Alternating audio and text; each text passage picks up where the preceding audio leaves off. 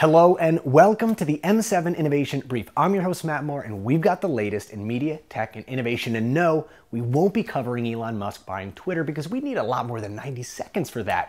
But leave a comment below and I can share my thoughts in another format. For now, 90 seconds on the clock, let's go. Let's talk gaming and advertising. Sony is working with ad tech partners to help game developers create in-game ads.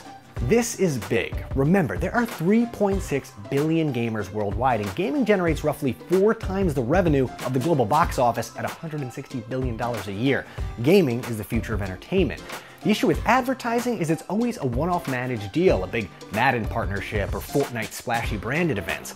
The key is giving developers an SDK to create a non-intrusive window into their game where ads can be programmatically served based on context and audience. This is a step towards that future and reaching a highly engaged audience. Instagram would really appreciate it if you stopped posting TikToks to Instagram. Insta will dish out some algorithmic punishment if you don't post original content to IG Reels.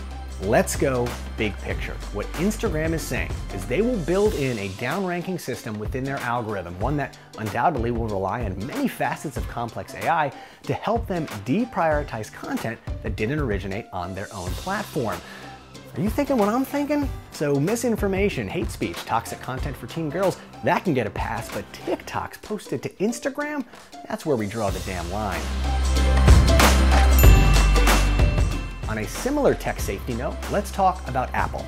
Their communication safety in messages feature will automatically blur images that contain nudity sent to children.